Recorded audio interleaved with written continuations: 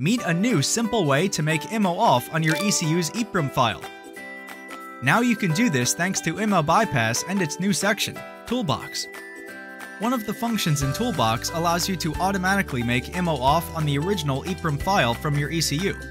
This function is available for VAG Group vehicles equipped with the following Bosch ECUs: EDC17, ME17, and MED17. All you need is active Immo Bypass subscription, Immo Bypass installed on your PC, EEPROM readout from your ECU. Log into Immo Bypass on your PC. If you don't have a subscription, you can purchase it at CarLabImmo.com. Select Toolbox from the bar on the top of the screen. Select the third item on the list to the left, Immo Off, EEPROM.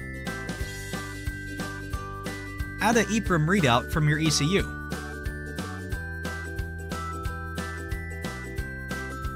Click Modify File.